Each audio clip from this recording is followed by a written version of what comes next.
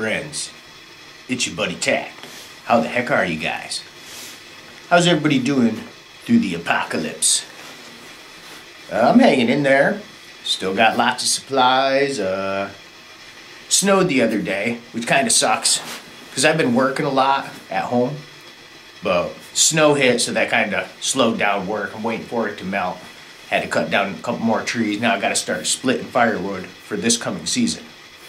I'm still working a little bit at my job. At least I'm still getting paid, but I'm only doing like a couple hours a week, something like that. So everything at my job's kind of okay, but it's not going to last for very long.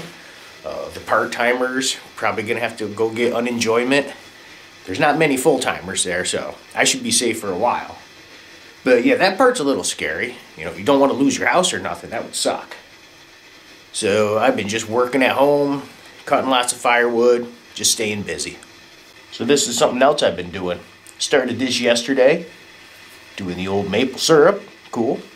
Now the ratio is what? You need 40 gallons to get 1 gallon of syrup. I got about 20 gallons, so that's a half a gallon of maple syrup, which is still a lot, and that's still going to last me a while. The first year we did it, man, I only had one 5-gallon bucket, so it only made a tiny bit. But it was still awesome. It was a learning thing, you know, got to learn how to do this. So this year, built the sugar shack, actually get to use it for what it's for, which is awesome. And got 4 times as much as I did the first time we did it. Now, next year, I think I'm going to get twice as many buckets, do twice as many trees. That way, at least I'll get a whole gallon of it. Let me tell you, this takes a long time. I've been drinking way too many beers. Actually, this is my first one. You know, I don't want to be drinking too early. That's not right. Got to get some work done.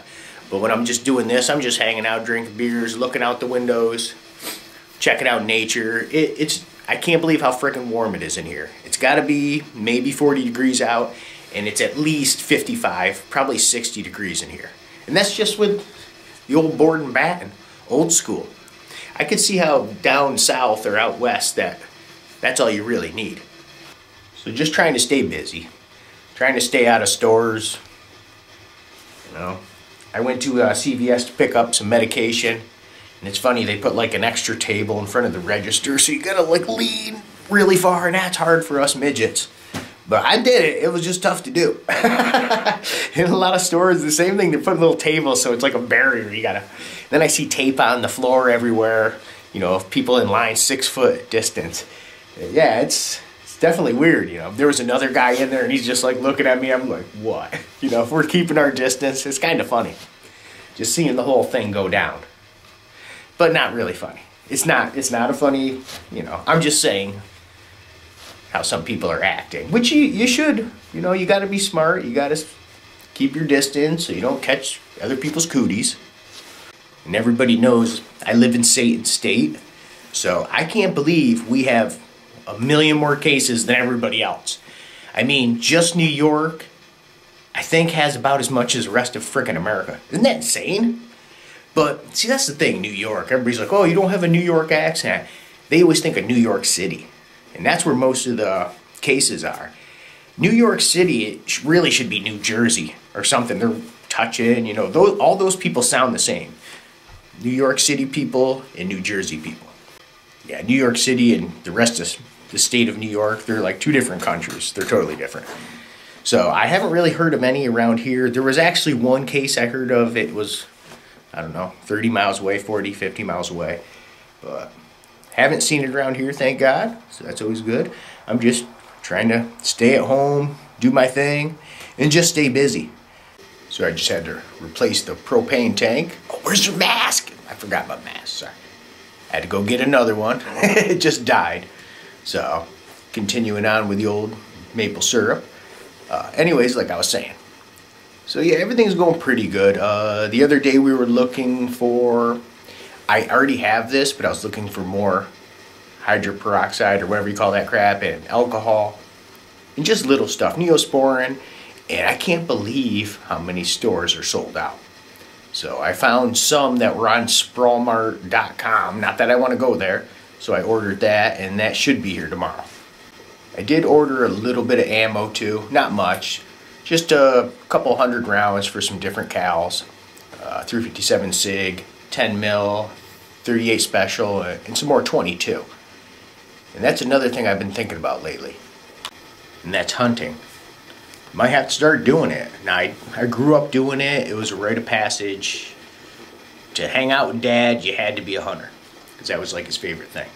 So I was thinking more 22 just for that. Hunting small game and big game. But lately I've been carrying around the old Mossberg 500 just around the land. Hey, what if I see a deer or a turkey or whatever and I gotta pop it? You know, I don't want to be shooting raccoons or nothing, but if it comes to that, then you got to do that too. Like I said, we do have more than enough food, but maybe it's a good habit to start doing. I don't know.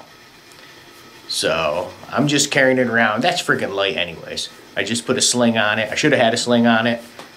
So I'm just carrying that lately.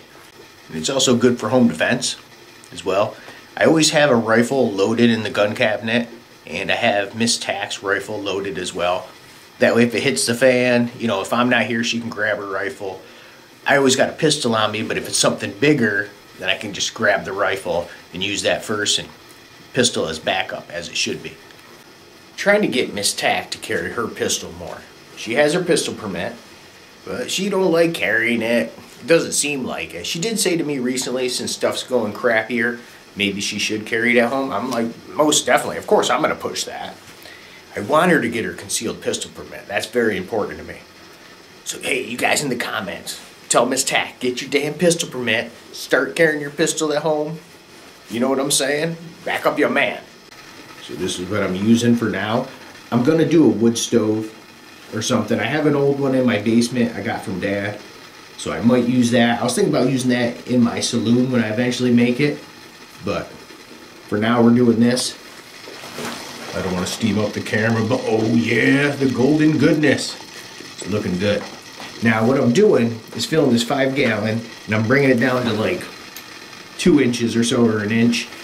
And then I'm putting them all together and refining it some more. And you gotta strain it multiple times. So we're working on that. This takes forever though. But man, if you get over that and huff that vapor, it smells so freaking good. The only good thing that's coming out of this like Corona thing is if you live, definitely gotta prep more, man. I always kind of thought of myself as kind of one, but not really. You know, mostly just weapons, ammo, stuff like that. But yeah, I got survival stuff and backup stuff. But you know what? I ain't got nearly enough. I don't like how my preps are. I don't like looking at it as, oh, I got 2 or 3 months. When this thing can last freaking forever. You know, lockdown, they're starting to do that to people or whatever. Or I need well over a year's worth of everything. So after this, if we make it through it, I think that's what I'm going to do. I'm just going to stockpile some crap. I don't know. That's just how I'm feeling. It's like my priorities are changing from wanting a cool sports car and this and that and goofing off to what's most important, just living. So you get too comfortable. That's the thing with our society. We get too comfortable. We spend money like whatever on stupid crap that really doesn't matter. Even my totally awesome buggy, I love that thing, but if it hits the fan, what good is it? Or even my race quads, not that I'll ever sell them, I love them. But you know what I'm saying. 4-wheel drive definitely got a place. But yeah, frivolous stuff doesn't count anymore. No jewelry or fancy crap. I don't know, it just doesn't even have a place for me anyways. Especially seeing how stuff is getting. It's like, what's the basics? What's most important? That's really what I just want to spend my money on now. But that's where your man's at. There's the mind state. I'm happy. I actually like this social distancing. I like not being around humans. I love this. This is like a freaking vacation for me. As long as you don't lose your house and run out of supplies, right? It's all fun and games till that happens. Then you're screwed. So I hope all you guys are doing good out there. Seriously. I hope you don't lose your houses or run out of food or nothing like that. That'd be terrible. So just stay positive. We'll get through this. And put down in the comment section below how you guys are doing, how you're faring through all this. I'd like to read that. It's always good to see my people. Stay safe. And until the next time we meet.